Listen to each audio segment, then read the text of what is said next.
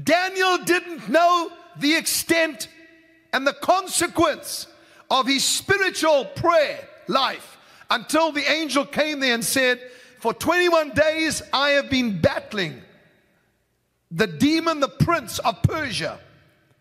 Now you've got to listen to this, because even though we are under new covenant, we think, well, Jesus took care of all that. Yes, he did for you. But he still says fight the good fight of faith. He speaks about spiritual warfare, that the weapons of our warfare are not carnal, but mighty through God to the pulling down of strongholds. Something that is in the heavenlies, something that is over this nation right now, has to be pulled down, and it cannot be pulled down by Joe Biden. It cannot be pulled down by the President of the United States. It cannot be pulled down by politicians. It can only be pulled down by the spiritual leaders that have set their heart towards the kingdom. Not towards failure, but towards the kingdom, and said, now we will pray, and whatever spiritual stronghold is over our nation, it will come to an end. I am one of those voices, just one. Whatever you bind on earth will be bound in heaven, Jesus said. Whatever you loose on earth will be. Give me that big key that's in my office. You have a key. I was going to tell you the names of God, but I'm not going to. I'm going to get straight into the spirit of Python and the spirit that has joined forces in order to try and bring this about. And it's happening, and it's taking place right now. Daniel did not know that when he was praying and while he was fasting, that there was a fight going on in the heavenlies. And this is what the angel said to him.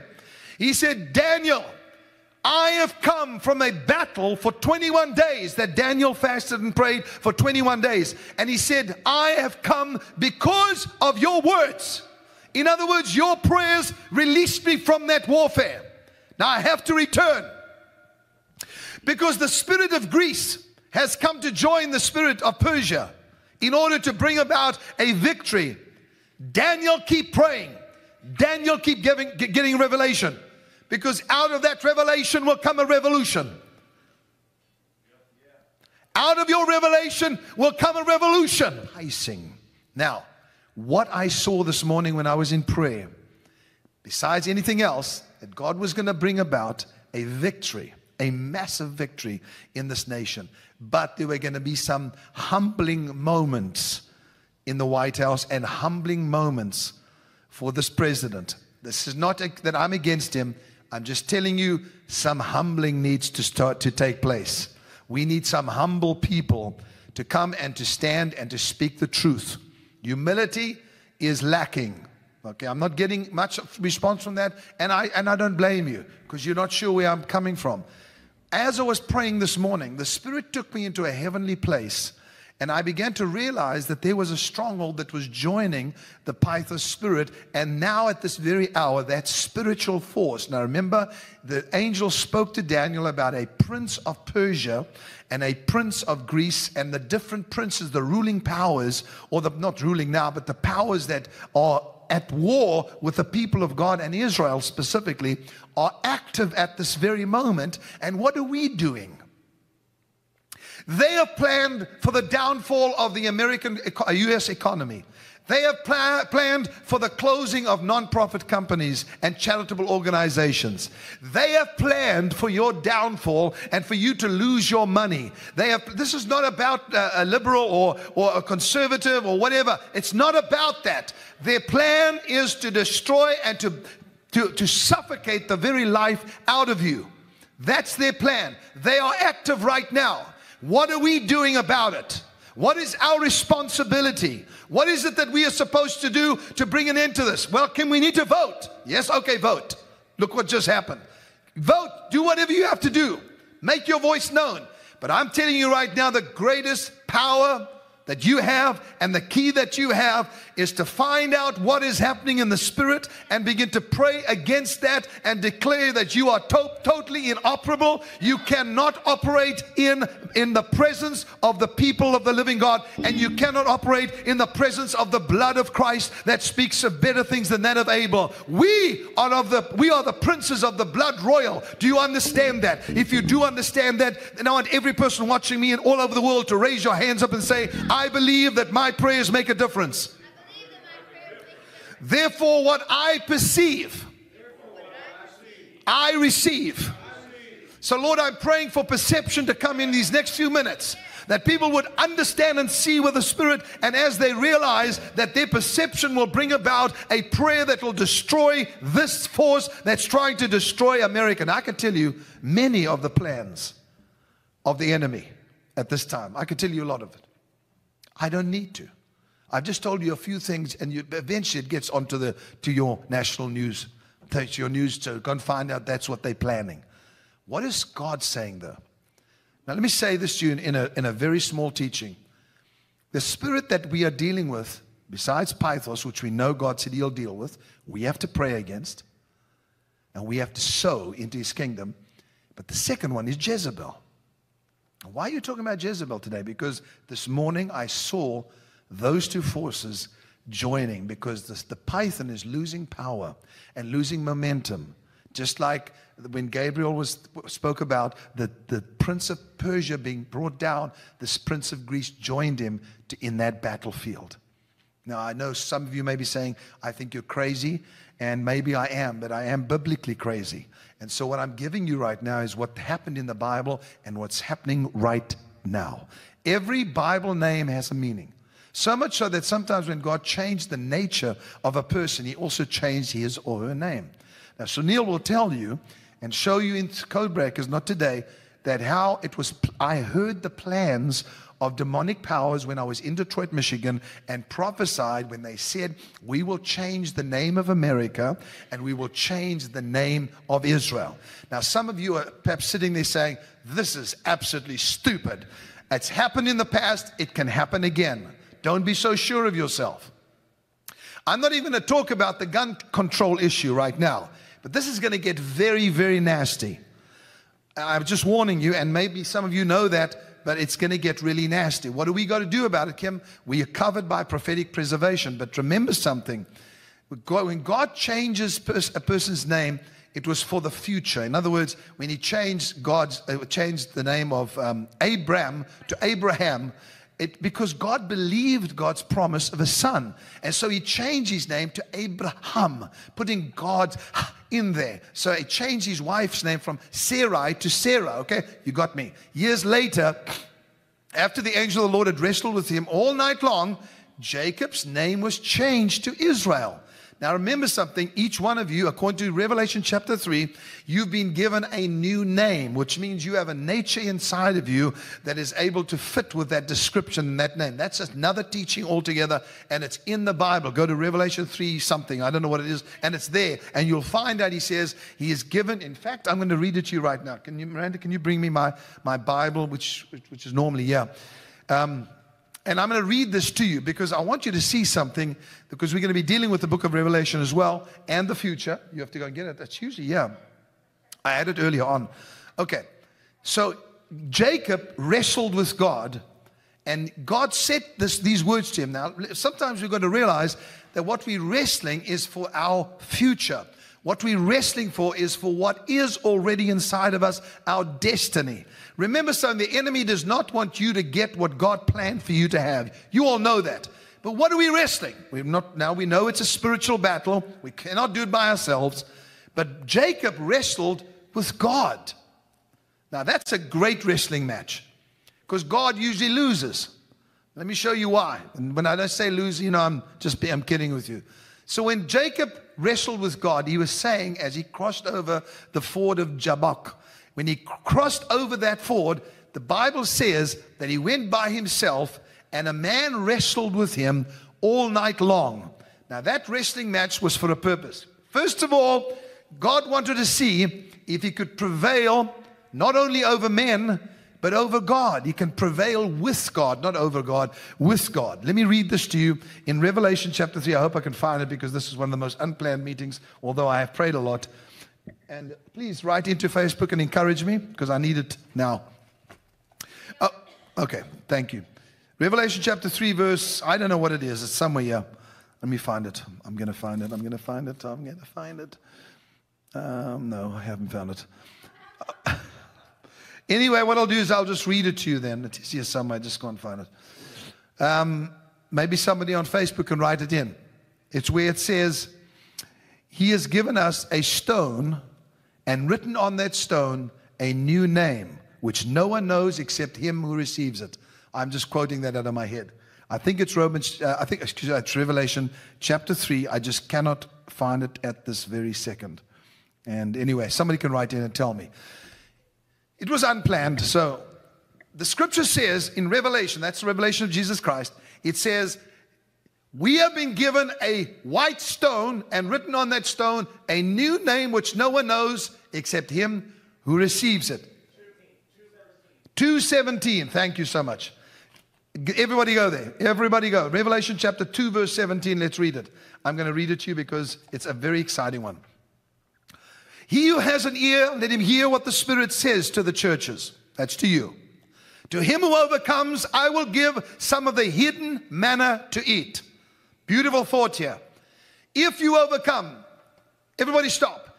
You say, some of you are thinking to yourselves, well, I didn't overcome yesterday. Did you overcome today? Did you overcome anything today? If you overcame just one thing, you're an overcomer. But Kim, I'm struggling with other things. If you can overcome one thing at a time, you're an overcomer. If you have nothing that you're overcoming, then you're a loser. But surely you can understand that we cannot overcome everything at the same time. But when something comes against you and you're able to overcome it, you are an overcomer. Beautiful.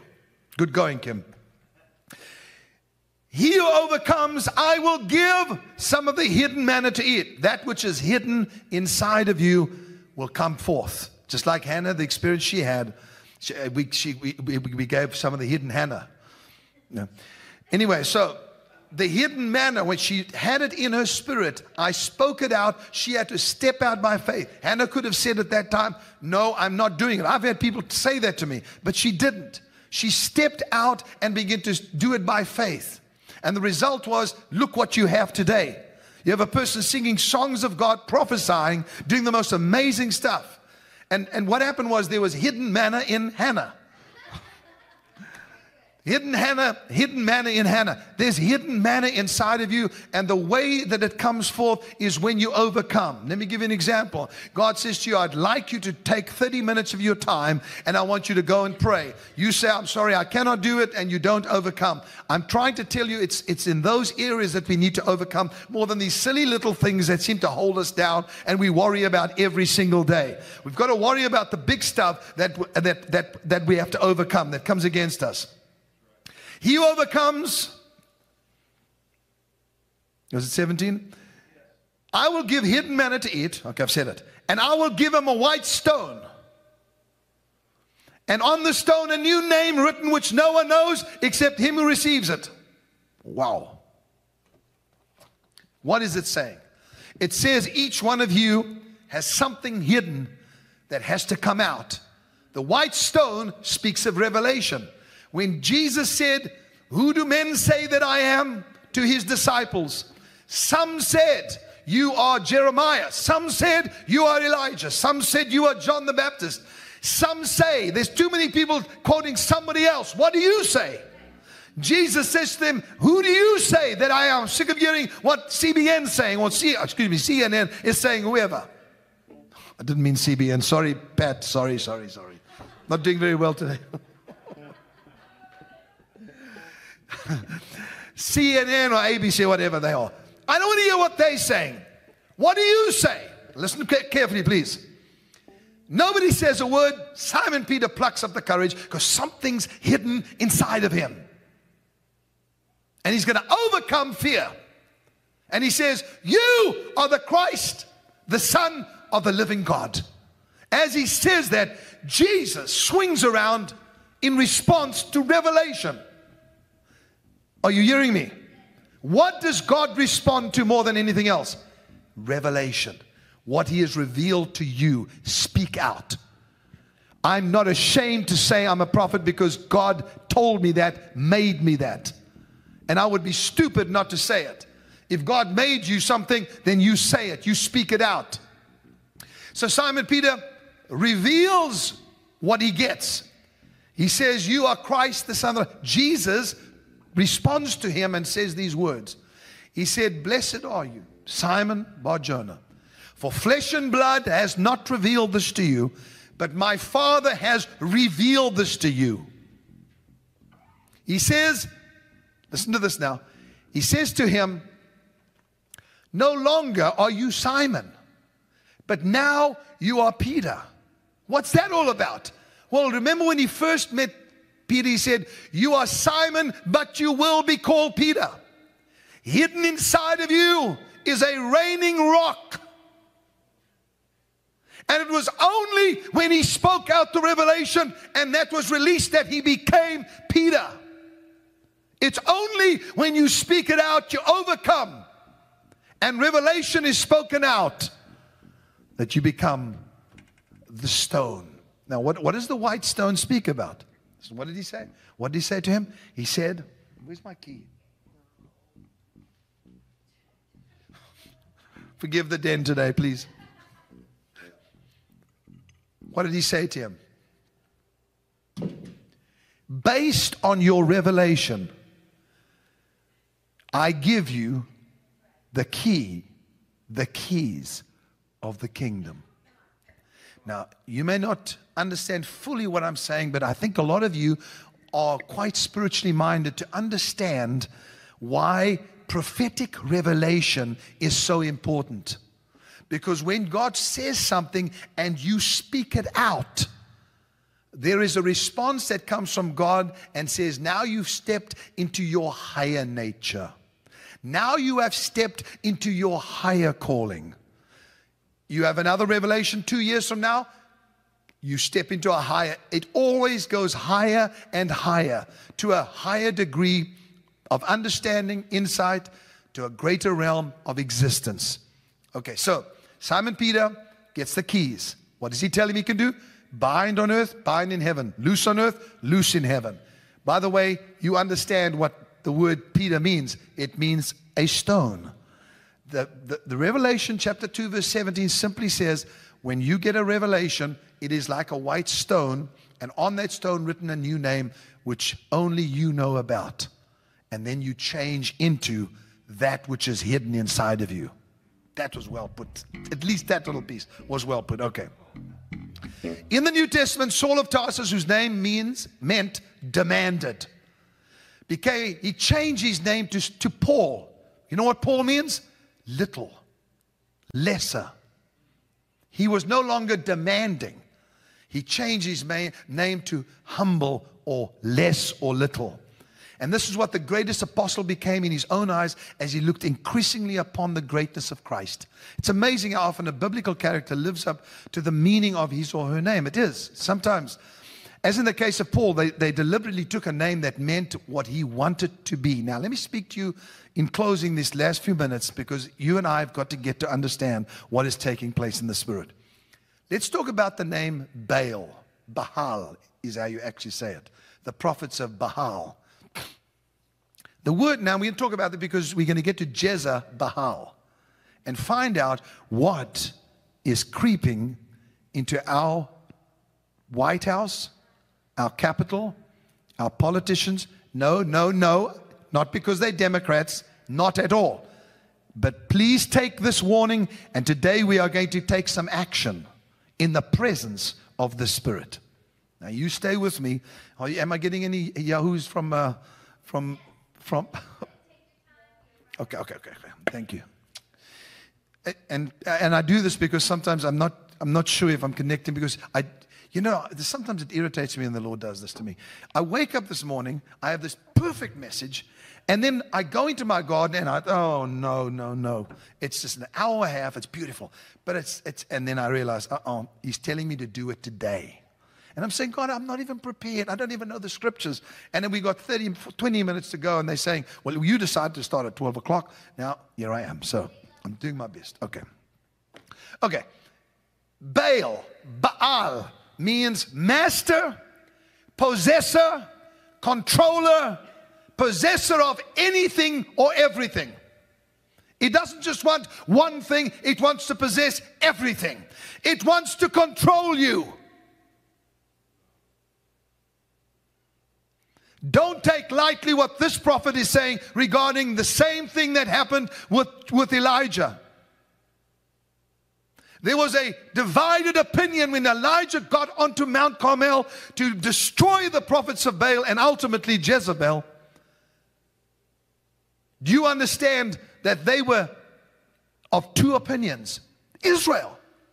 I don't think the church has ever been as bad as it is now in terms of a divided opinion about the future.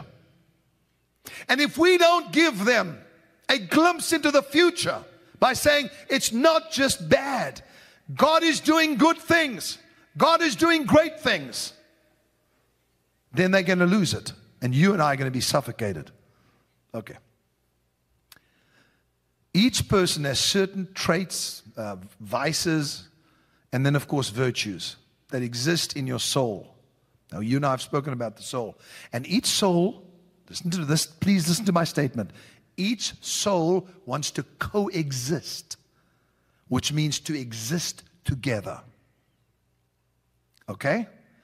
Like-minded souls search for each other. Now, we're not talking about virtues only, vices. Virtues, wonderful. I see a virtue in somebody, I like that, I am drawn to that person. Our souls attach. We're not talking about marriages and stuff like that. We're talking about in life. Even though marriage is it's a very important issue. I'm saying souls like to exist together. Now, that's in virtue, but also in vice, in evil. Souls look for one another to do things together.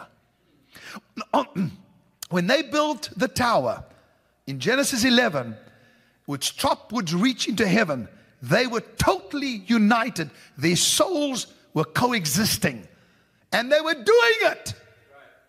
The soul of the church needs coexistence as never before with each other, I'm saying.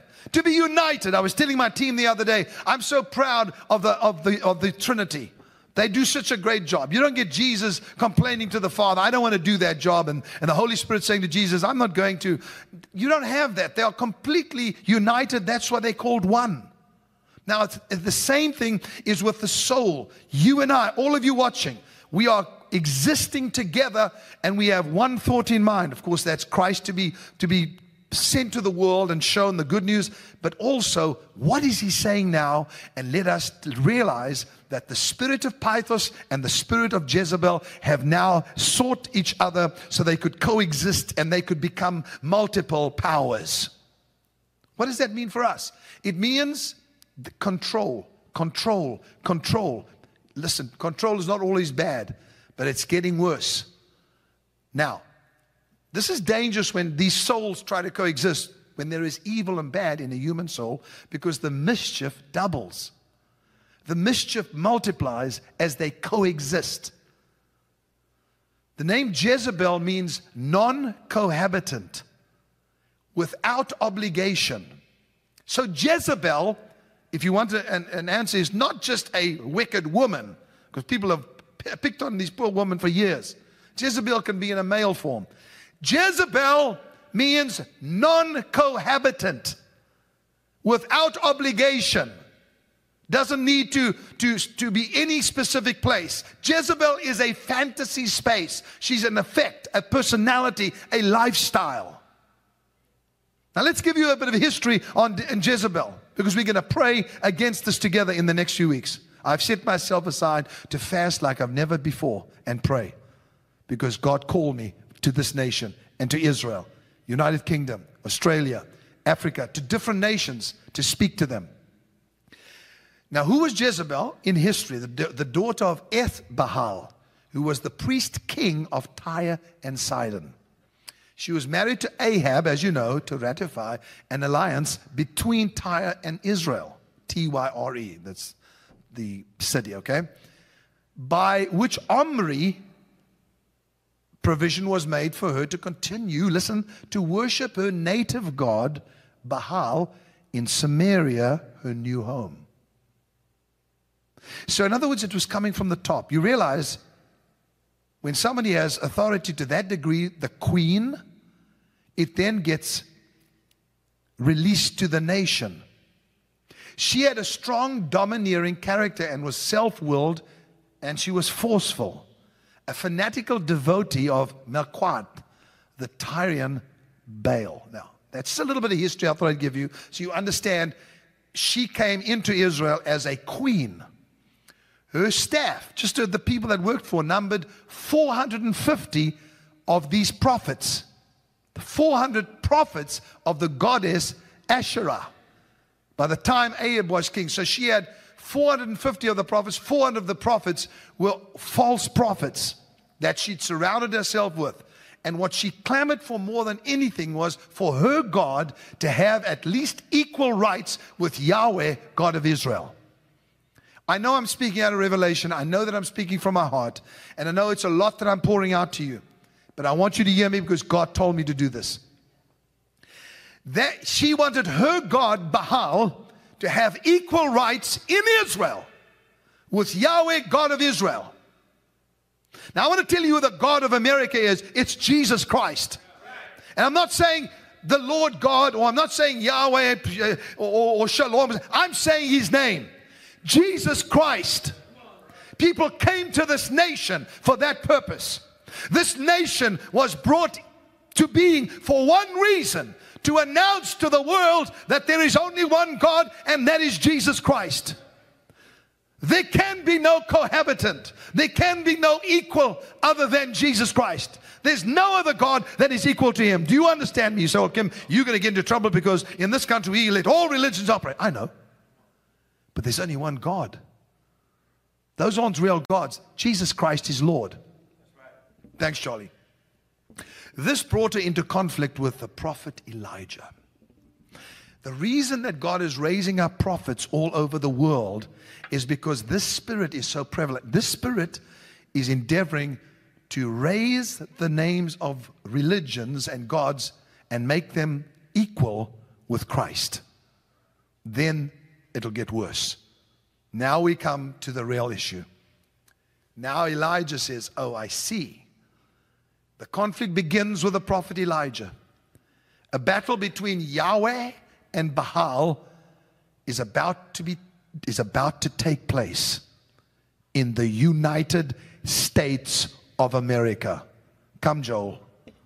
In the United States of America. Did you hear what I said? Kim, I've never heard you being so negative. This is not about negative. We're still going to be blessed. We're still going to have our families. We're still going to see God's abundance in our life. I want you to know that this force is bringing a conflict with the prophets because it has decided that it will dwell in this United States of America.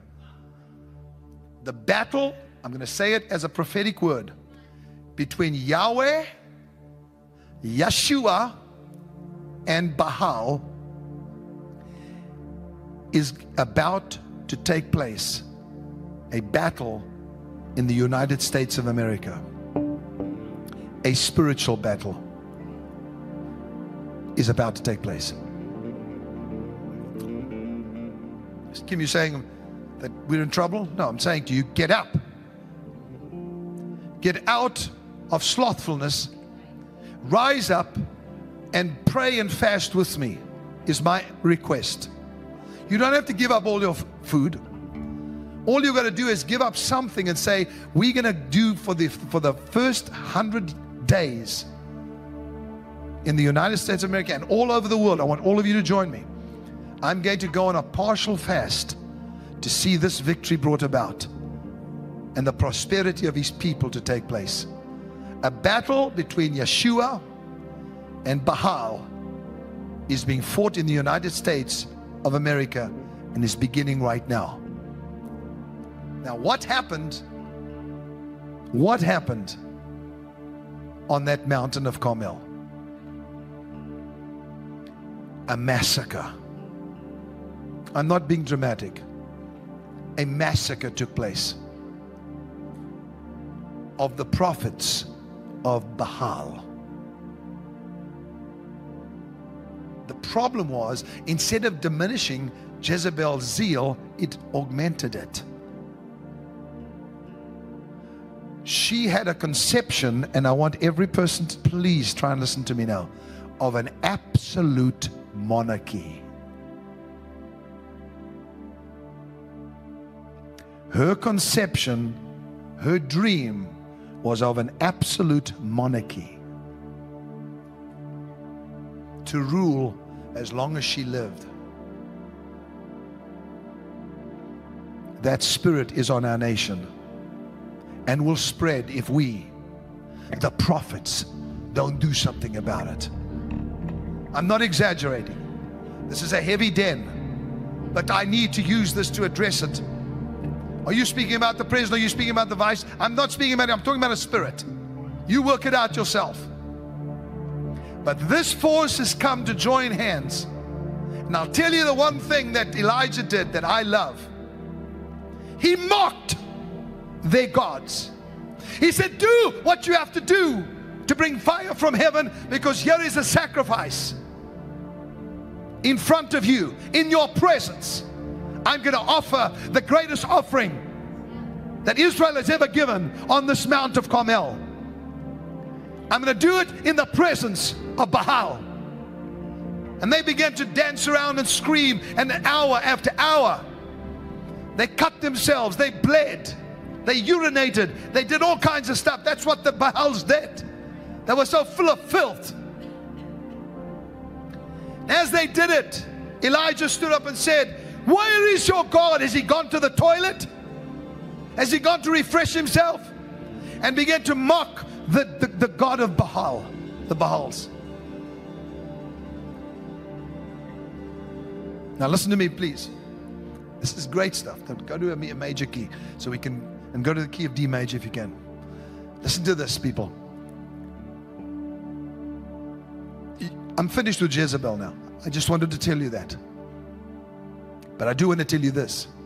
What is going to bring about victory in the United States of America, Canada, United Kingdom, France, countries all over the world that God has pinpointed me to pray for.